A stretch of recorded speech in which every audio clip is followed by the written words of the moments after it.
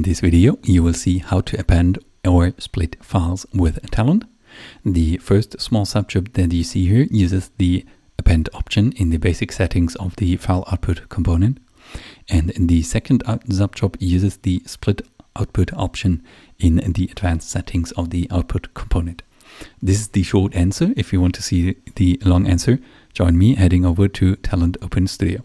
Here's the job that I was also showing on the small picture on the presentation. And I got a first small sub-process here, which is a helper to generate any random number of files with any random number of rows. So this T loop component here creates between 7 and 14 loops, at least one, to generate any number of files in this range. And then I got a really simple setup here for what random data to generate. It's two columns. The file ID would be the ID from the current iteration and some ASCII random string random data. And here down here you can see how I fill those. Here I use the Talend string get ASCII random string function to generate a random string of 6 characters length, and here I'm using one of the variables available from T loop component. Okay, how to get this? You might wonder. Here on the left hand side in the outline you can see there's a current value which this component provides, and that's what I want to use. So how to insert that here? You start typing parts of the name of this component and then press Ctrl and spacebar in combination, and here you get the list of respectively available values, and you select current value and press return. So this fragment of code is inserted here, and pretty much the same I use to make the file name individual, right? So this part here is a fixed part and the extension as well, but then I insert the current iteration's value to make it individual, because otherwise I would just override the previous file with the next pass of this job with the next iteration of this subprocess, and that would not make any sense. So now let's run it this way. To look at my output directory, you can see it's now 10 executions, and the last one had 128 rows. We can see here are 10 files, and this one should have 128 rows. And that's exactly it. All right, so back to Talend Open Studio. Now we got some small files for the next subjob, which is this one here. Sorry, let me activate this. Right click and activate current subjob to only activate in this. Here I will pick up the small files and append them into this output file. So first of all, let's start with the output file, right? It's in another directory. So in order to not append the appended file in itself again, okay? And here using the append option, what I already shown on the presentation.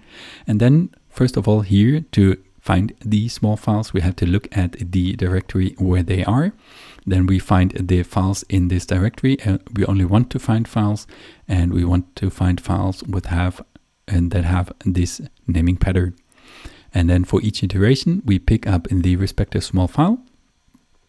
Also here, to make this file name and path dynamic, I use a variable from file list, equivalent pretty much similar to what we used here from T loop.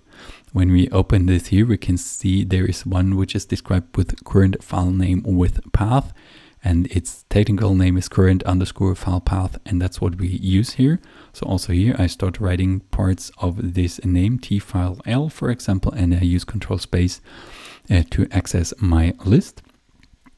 And I use this one here, which is in my list in the fourth value, and press return to convert it into this fragment of code. So in each iteration for the currently found file, we get its respective file path with the complete folder path plus the name. And then we take this and append it into this target file. Okay, and now let's run this subjob to see the respective result. We can also see here it's again 10 files, like the number of files that we created above, and for the last one it was 183 rows. Now we see that on my output directory. here is in this file, we've got the appended data in it, and here we can also, for example, look at how many times does 10 and semicolon appear here, and you can see here at the bottom it's saying 128 matches. Alright, and that's our appended file. So that's how easy it is to take all those small files and append them into this large file. Obviously here in between, if you don't use a full file input full row, but a more specific file input component, you could do any transformation or whatsoever besides appending just the files. Okay, but now let's deactivate this subjob and let's activate the last subjob. Here we do the opposite, right? We will take this large file, this append file, I called it here, and simply read that as also just one single column. That's why it's okay to use this file input full row component. Specify the path and basically nothing else, right? Because this file input full row has this schema already defined for us. And then here on this output component, this can be in the same directory, there's no problem. I give another name, but obviously, of course, and here the secret is in advanced settings. I activated the option to split. The file is split output in several files, right? And this one here, per default, it would say 1000, but you can change it to whatever value you want. So I will take 500 here, and we can, let's head back to our appended file, to our large file, to see how many rows it had. If it makes sense, well, we should get 3 output files, right? 2 of 500 and another one with the rest in it. And we can run this. So here we can see it's 1397 in total, and we can verify by looking at these these 3 files here, one with 500, another one with 500, and the last one with the remaining rows, which were 379 in our case. All right, and for those 2 subjobs besides the helper job, this is how easy it is in Talend to generate one large file from several small files, and here split one large file into several small files. And if you liked the video and if you want to learn more, head over to bit.ly/Talend data. This is my course on Talend, on all the Talend basics and up to very advanced stuff. There you will learn everything you would need to really use Talend.